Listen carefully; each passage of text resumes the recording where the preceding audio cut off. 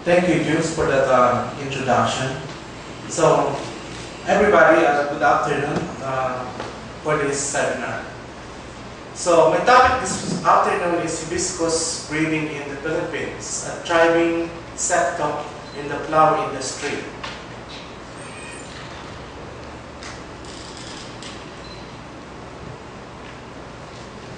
So, before I discuss this topic, let me first give you a brief history of ornamental plant breeding in the Philippines.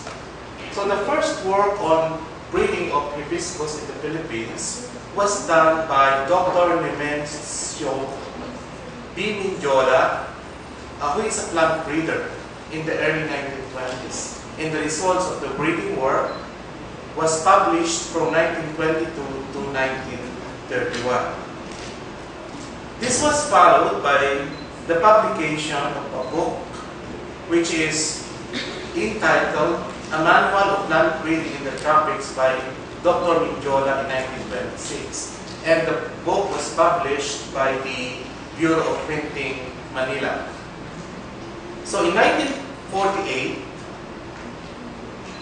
ornamental breeding on Musa Inda was initiated by the late Dr. Dioscoro M. Umali, a national scientist for plant breeding in the Philippines. And of course, he was assisted by his wife, Sinaida.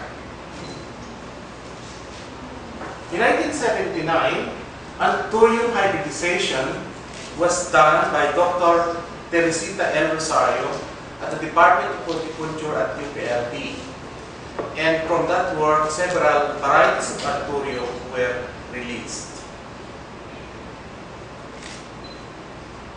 In 1984, the breeding work on Aglonema was done by Dr. Romeo G. Gutierrez. He's actually a surgeon, and currently this work is being revived by himself because it was stopped for a while. And then, of course, another monumental work was done in 1994 by Mr. Reynold D. Pimentel, who all started this hibiscus breeding program at IPB. Then, when he left the university in 2002, myself continued his work up to the present.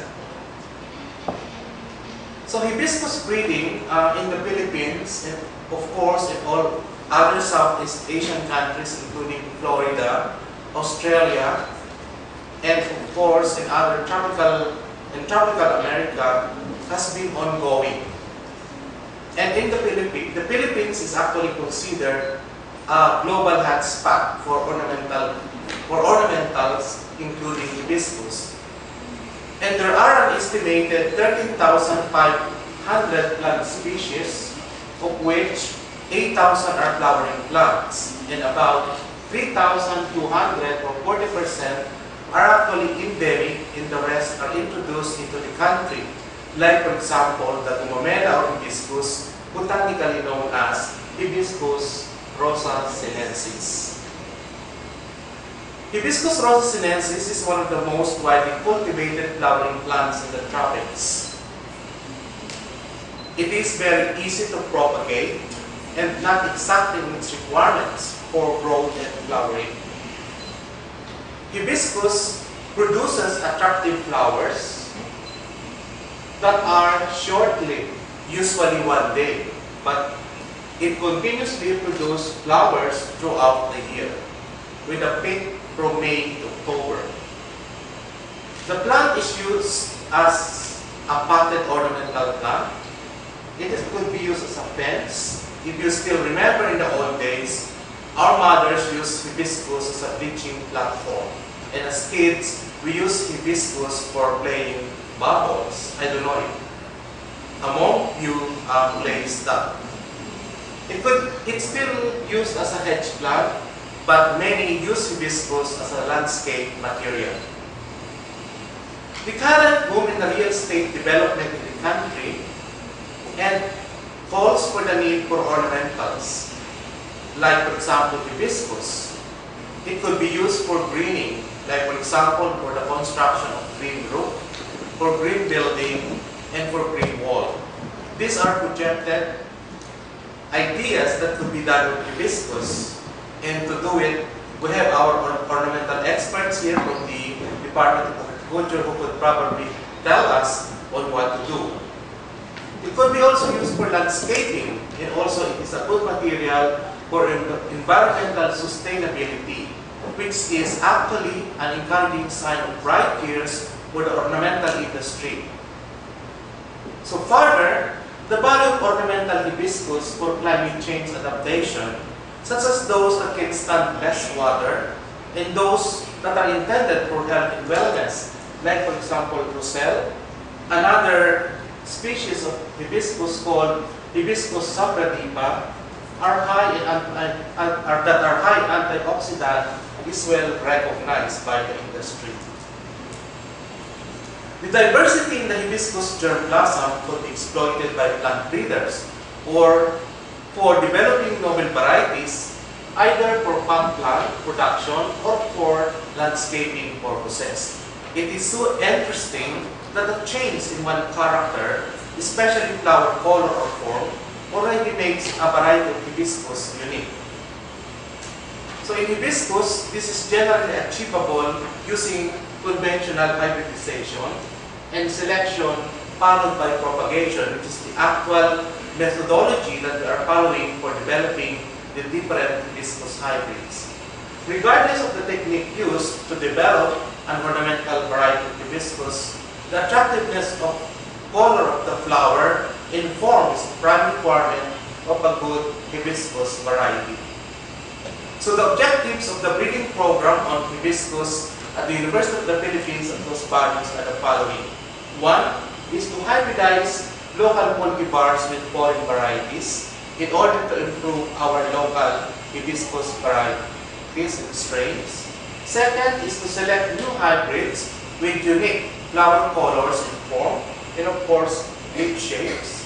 And third is to characterize, register to the National Seed Industry Council the released varieties, and of course, distribute that to prospective growers and users.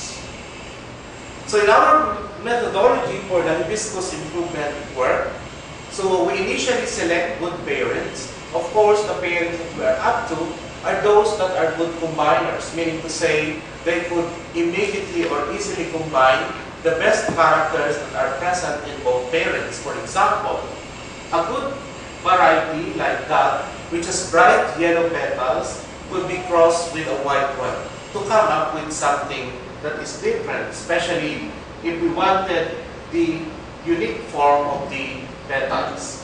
So after hybridization, a hybrid fruit is produced. Maybe to many of us, a hibiscus fruit is not common, but in hibiscus breeding, one has to recognize the fruit, and that is the fruit of a hibiscus that has been fertilized with another flower. So the fruit develops after a week from pollination and continues to grow until the seeds becomes mature to 1 month. And those are the seeds of the pollination that was done. The seeds are similar to okra. By the way, the two are members of the same family. So the hybrid seeds, after they have been collected, are being sown in a light mixture of sun and soil. And of course, they are allowed to germinate under protected condition. And after a week or so, you can see them germinating. In 2 to 3 weeks, you can see them producing the first true leaves. After the seedlings have been grown to about 2 to 3 leaves, they are being transferred to individual plastic bags like that for further growth and development until they become about 3 to 4 months and they've been planted in bigger pots. So after they have been grown up to a year, they are planted in the hibiscus breeding blocks and they are being observed for flower emergence and also for prolificacy and also for good form. And that's the time we start making our selections of the hybrids that are ready for release and propagation. So after 2 or 3 years of the hybrid, that's the time we start naming and selecting the best hybrids. And from that work, the first series of hybrids that we released is what we call the Centennial Series. The Centennial Series are composed of 11 hybrids that were named after Filipino heroines of the 1898 Philippine Revolution. They struggled and worked for the freedom and liberation of the country against 3 centuries of Spanish colonization and 4 decades of American rule. The Centennial Series were released in 1998, coinciding with the centennial celebration of the Philippine independence. By the way, the Hibiscus Hybrid Series are released in a thematic form. A certain theme is being followed for each series that conforms with the naming of all the Hibiscus hybrids. The Centennial Series are composed of the following. So we have here Gabriela. As we all know, Gabriela is the wife of Jeco Silang, who becomes the secretary of the Katipunan. And of course, Tandang Sora, the mother of the revolution. It is a white hybrid. And of course, Marcela, one of the makers of the Philippine flag. And of course, Lolay, the mother of martyr Celestin. So this one, Marcela is yellow, Lolay is orange. We have also Oria, Ning, she's from Santa Cruz, Laguna, the lady who is carrying a bolo while fighting against the Spaniards. And of course, we have Naisa, it's a yellow hybrid. And then we have Goria. We have Goria, we have Nasaria, we have Agita, and of course, finally, the whole series was collectively called Centenario, which is signified by a red variety that you can see with cardinal red eye. The second release is what we call the Millennium Series. The Millennium Series is composed of 7 hybrids who were named after UPLB women scientists who helped advance Philippine agriculture. They were released in the year 2000 to mark the coming of the new millennium. A sister series of the Millennium Series is what we call the Women and Science Series. These are presently composed of 3 hybrids who were named after outstanding women scientists who were elected to the National Academy of Science and Technology as academicians and national scientists. So this series has the following members. So of course, the first one is I get a light yellow hybrid with maroon eye, and it's called Hibiscus rosa sinensis Claire Baltasar, named after the famous entomologist of UPLB who published 2 volumes of book on economic entomology. Of course, from UPLB also is Dolores Ramirez, a well-known cytogeneticist, okay, and a national scientist. The hybrid has canary yellow with lilac eye. Another one is Hibiscus rosa sinensis Elia Castillo. It's a canary yellow with dark red eye. Dr. Castillo is a national scientist for rural development. And of course, the other members of the series are the following. We have Soleta M. Camarabesa, who is a Women in Science, belonging to the Women in Science series. He is a national scientist for medicine. She's a national scientist for medicine. The petals are actually all rose in color. And of course, we have Fidel Mundo, yellow-orange petals with red eye. Dr. Fidel Mundo is a national scientist for pediatrics. We have Dr. Perla Santos Ocampo. The flower is orange with dark orange eye. And Dr. Perla Santos Ocampo is a national scientist for medicine as well.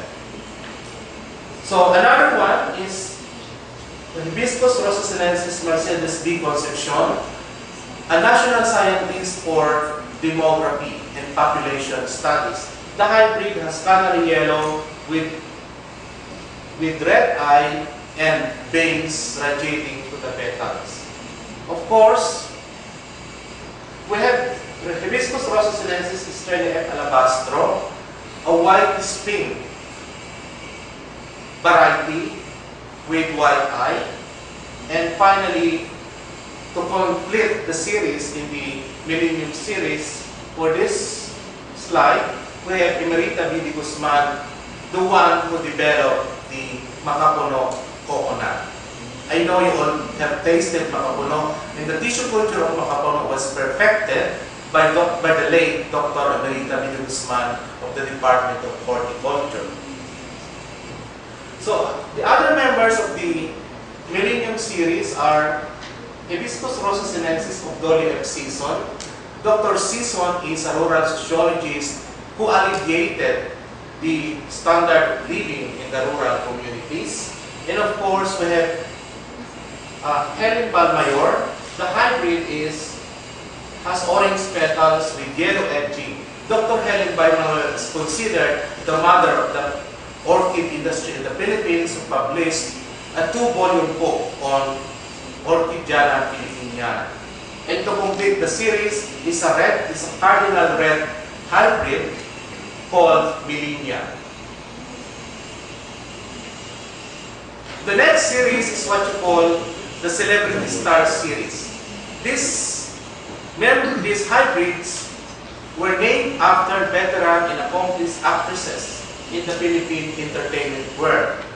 They were released in the year 2002 to honor famous actresses in the Philippine cinema.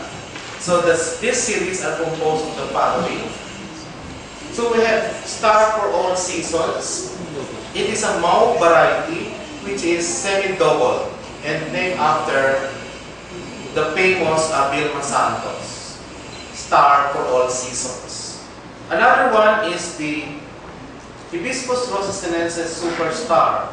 It has orange petals with speckles of yellow and dark red eye, and named after the superstar Nora Honor. The next one is Hibiscus rosa sinensis Megastar. It is a light orange-yellow variety with orange petals and named after Megastar Sharon Cuneta. And of course, we have Hibiscus rosa sinensis Nova Star. The hybrid is a large white hybrid with dark red eye named after Nova Star Maricel Soriano. And finally, Nova Star. No, this one is Diamond Star. Sorry for my label. I keep repeating. So this one should be Diamond Star. No, sorry for the label. And that one finally is what you call Hibiscus rosa sinensis Nova Star, named after Cres Aquino. It is an orange variety with speckles of yellow. So you may choose your favorite among those bunch.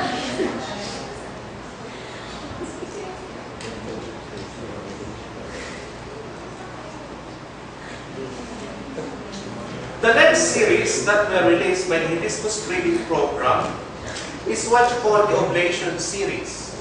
The Oblation series, there are 6 hybrids who were named after outstanding UP alumni who have assumed the highest position in the academic, scientific, and professional institutions and organizations where they serve.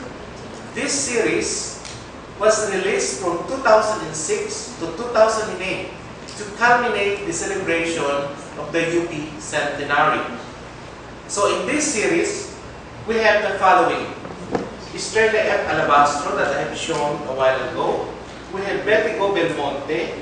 Betigo Belmonte is the first woman publisher in the country, the wife of Mayor Belmonte of Quezon City. It's a canary yellow with bright red eye, surrounded by white halo. And of course, we have Mercedes Concepcion. It is a canary yellow surrounded by light red eye with rays radiating to the petals. And of course, Hibiscus rosa sinensis Nelia T. Gonzalez, a dark orange variety named after Mrs. Nelia Gonzalez, who is considered as the president, who is the president for life of the UPLB Alumni Association. And of course, Hibiscus rosasinensis Perla Santos de Ocampo. I showed this a while ago. It's a bright orange hybrid named after the national scientist Perla Santos de Ocampo. And of course, Hibiscus rosasinensis emerginda naman, a coloring yellow hybrid with red eye surrounded by brownish halo. And red rays radiating to the petals. So the 6 are our 6 members of the oblation series. Actually, we have a poster that is demonstrating the hybrids.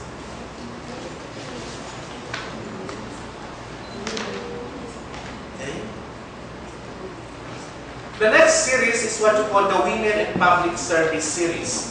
So these are 11 hybrids named after women who devoted their time and energy to public service and possess the spirit of voluntarism to meet the needs of others before their own without material or financial rewards. So these were released starting 2009 to the present, again to commemorate the UPLB centennial year.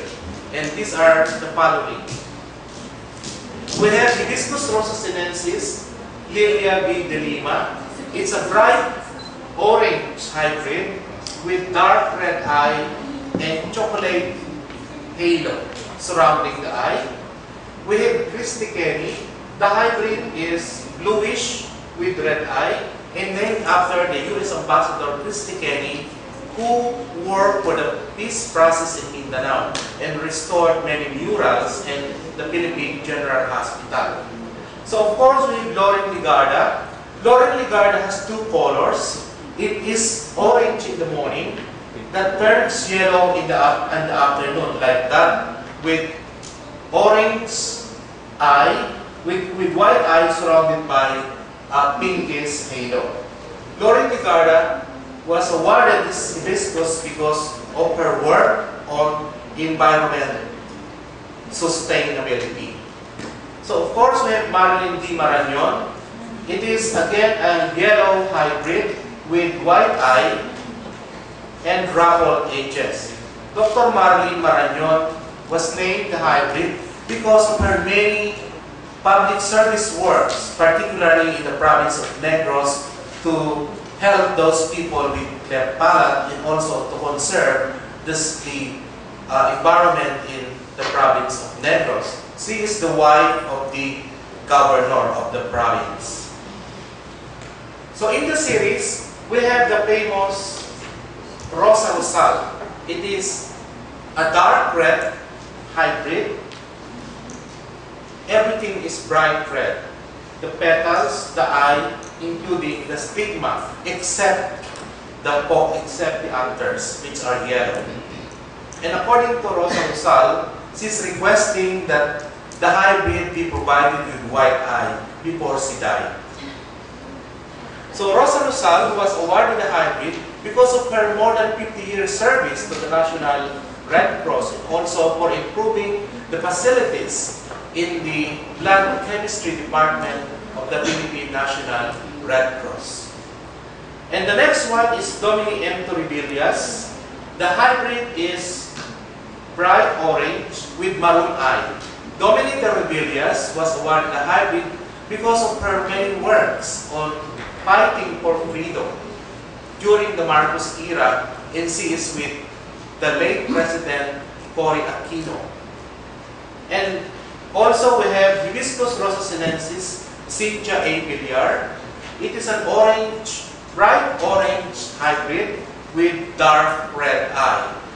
Mrs. Cynthia Villar was named the hybrid because of her public service, especially in the upliftment of the lives of the poor and also for environmental care and sustainability in their place in Los Baños, and also for her many works on environmental greening. the series for public service, we have Hibiscus rosasinensis Rosario o Montejo. It is an orange hybrid, so with yellow edging and pink eye.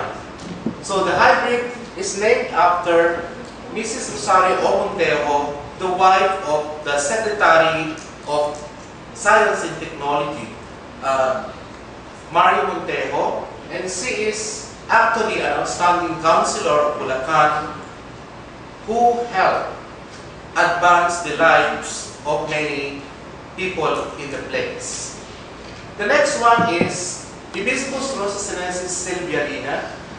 The hybrid has nairon rose petals with dark red eye and the pinkish rays radiating to the petals. Mrs. Silvialina was awarded the hybrid because of her many public service, also in the and for community improvement in the province of Laguna. The next one is Hibiscus rosasinensis Cones Angeles. The hybrid has ornament orange petals with dark red eye surrounded by pinkish halo and pinkish rays that radiates to the petals. Cones Angeles was awarded for her many public service works, particularly in her TV program Kapo Ko Mahal Ko with Orly Mercado. And the last one in the series is Hibiscus rosasinensis RNB axillus. It is a nice, or it has nice orange petals with dark red eye surrounded by reddish halo. So RNB axillus is actually a UP LB graduate from the College of Arts and Sciences, an outstanding alumna, and presently working for environmental sustainability in the city of Santa Rosa. Santa Rosa City, by the way, will be named as the Hibiscus capital of Laguna, and they are presently working on the mass propagation of RNB axillus for beautification for tourism purposes, including other hybrids that are included in the series Women in Public Service. The last of our series is what we call the Women in the Art series. So this series will be named after outstanding Filipina artists. And the first one that was released is what we call Hibiscus rosasinensis Araceli L. Dance.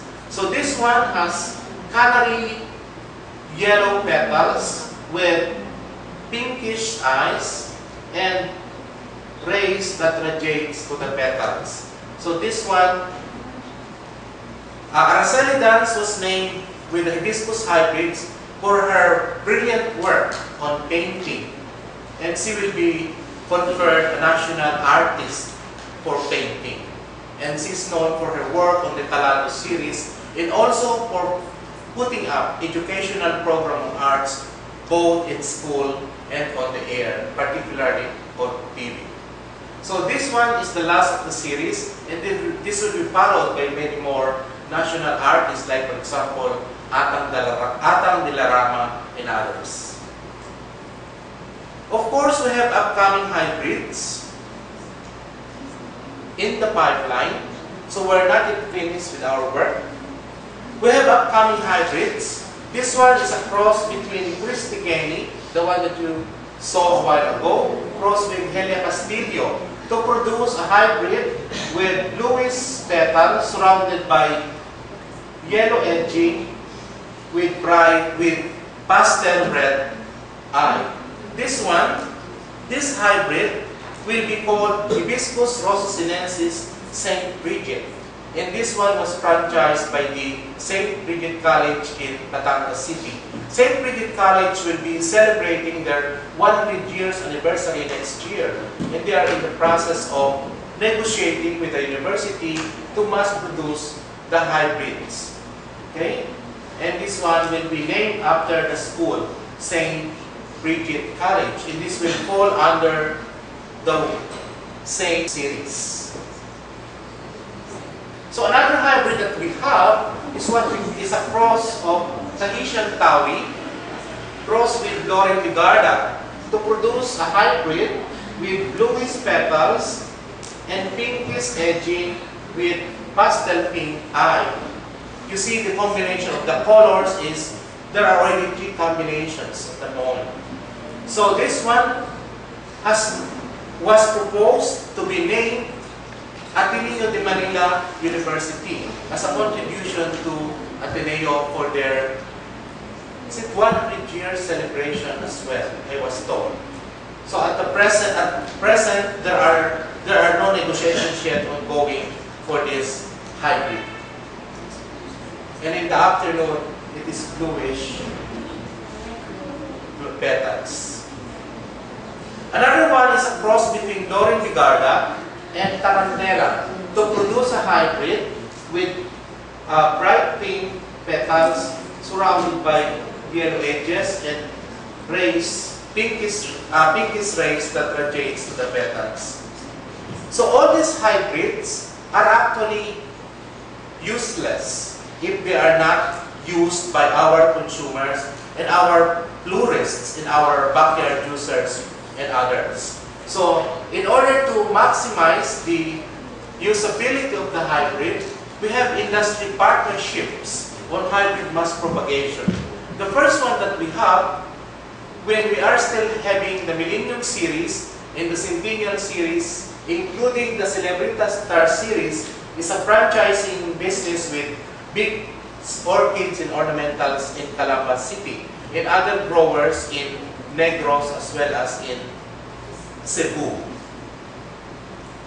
So there is a franchise, the franchising agreement is working in such a way that we provide the mother plants to the nursery owners, and based on the gross sales, the university will be paid 7% of the total gross sales of whatever sales they make. Another one is our partnerships with private and public institutions, like for example, Las Piñas City Government, care of Mrs. Cynthia Villar. They provided project funds for the Gumamela breeding program in order to put up a misting facility that was just inaugurated today at the National Seed Foundation.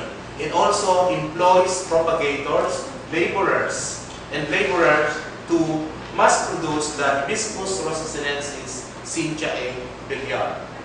So another one is the St. Bridget College, also has a memorandum of agreement with the University of the Philippines, Los Baños, in order to mass propagate the St. Bridget hybrid. And of course, an ongoing memorandum of agreement with the Santa Rosa City Government to mass produce the Hibiscus rosasinensis RLB at Sirius. Of course, the university is also producing and mass propagating these different hybrids at the National Seed Foundation, which is the marketing arm of the Institute of Plant Breeding for the different varieties of crops that were developed at IPB. And of course, after this has been produced by these nurseries, they are being distributed to the prospective growers and users and landscapers that makes up a difference with the lives of these nurseries. Hibiscus is normally a one-day-old flower, and usually in the afternoon it's closed. However, the breeding program is now on the process of developing, and we had a few of this, a 2-day-old hibiscus.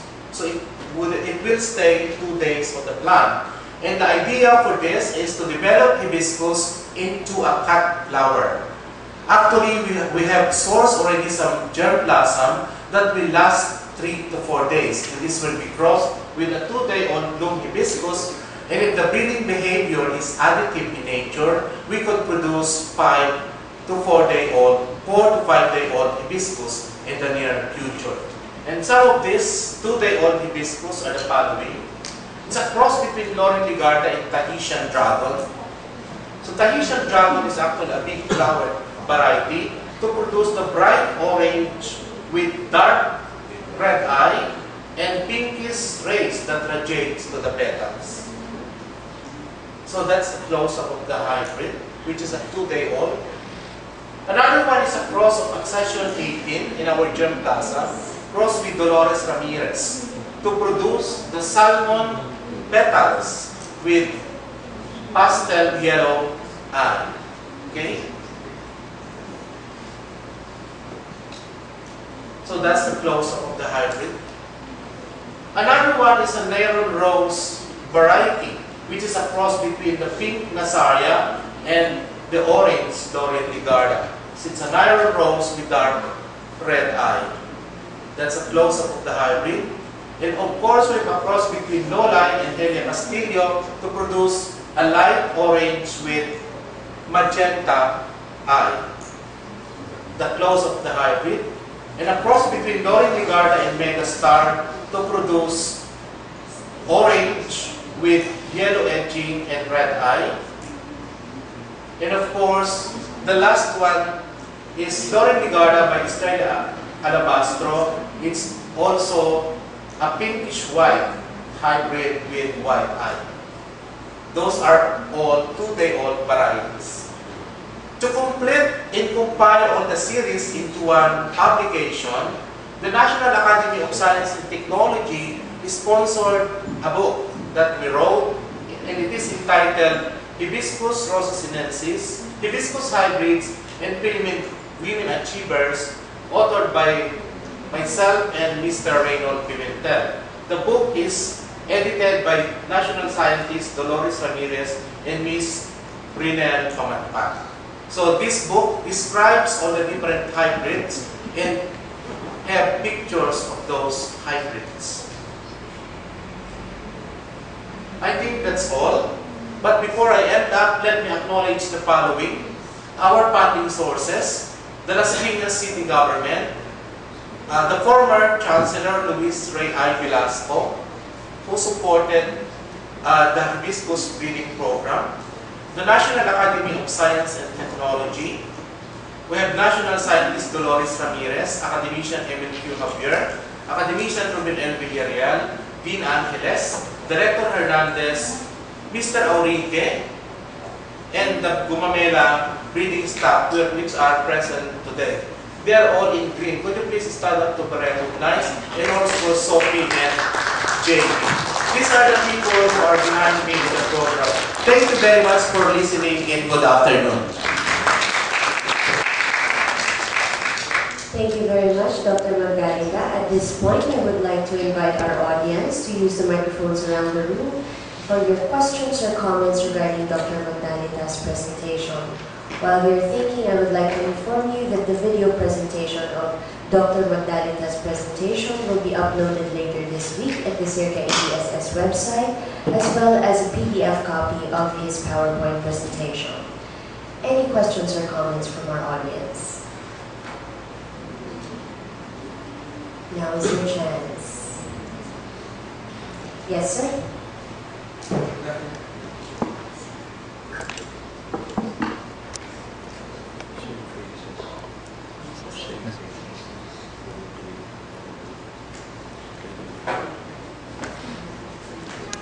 Hi, good afternoon, Sir Babs. I'm Bernardo. I'm a graduate student. I did some hybridization of our hibiscus at home, but I noticed that after a week or so, the seeds abort, so there must be some form of incompatibility between the hybrids. Is this a common phenomenon in hibiscus breeding? And what is the appropriate time to do the hybridization? Is it morning, afternoon, or later in the afternoon? Hybridization of hibiscus, the requirements are the following. Hybridization should be done on a bright sunny day. That's number one. Okay? And the reason for that is that the pollen should be dehiscing properly during sunny days. And second, the stigma should be receptive first before you start putting in the pollen. And to test that is to feel a little bit the stigma. If the stigma is a bit sticky, means to say it is ready to accept the pollen. Second is to look at the behavior of the pollen. The pollen at the time of pollination should be already powdery. That means to say, it should be similar to your talc, no? Sa pulbo nyo. That when it is like that and ready to scatter, that's the time the pollen should be used. And third, never pollinate on a dewy day. It will not set fruit. And of course, I agree with you, there are so many incompatibility in hibiscus. And the thing is to try every variety, which one is compatible with the other parent. Just one other question. Can you keep the pollen? Can you freeze the pollen? Because sometimes the flowering is not simultaneous, so if you want to cross between two species that you like and they don't have flowers simultaneously, can you freeze the pollen? Theoretically, pollen storage can be done in any kind of crop. Okay? However, for hibiscus, in our breeding work, we usually prepare the pressed pollen.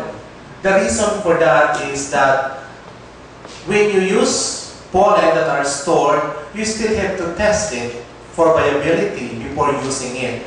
But if you use pressed pollen, naturally you will have a big confidence that the pollen will germinate. But yes, pollen that are stored could be used. Yes. Yes, Dr. Reza?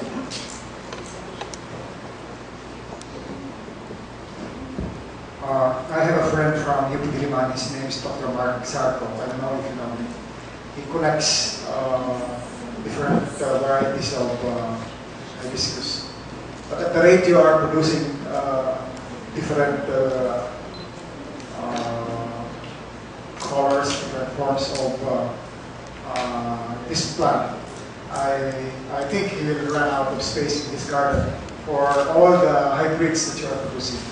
But anyhow, my question has to do with, unlike the other programs in IPB where you breed different plants, vegetables, for example, for the benefit of farmers, I don't see how your program benefits.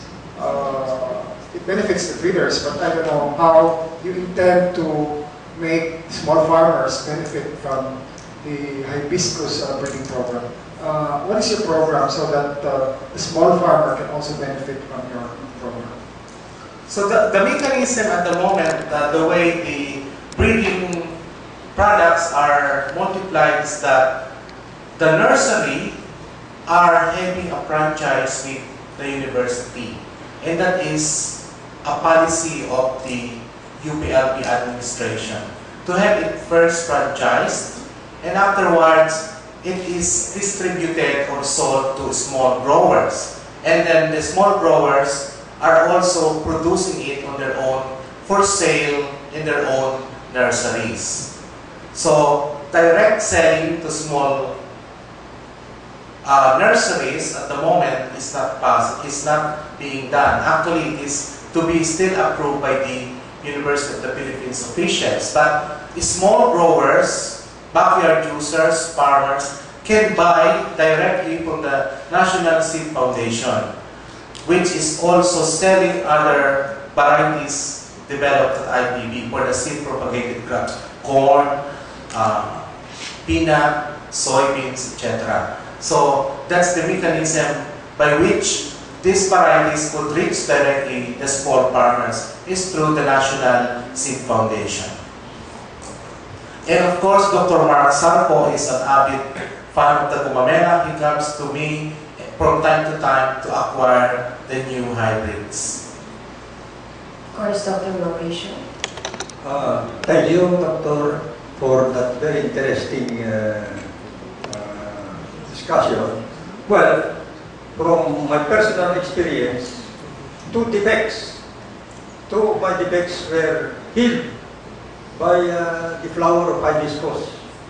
Now, my question is it possible that combining with beauty, increasing the flower for beauty and value, is it possible that you increase also the ability to cure more defects in the body?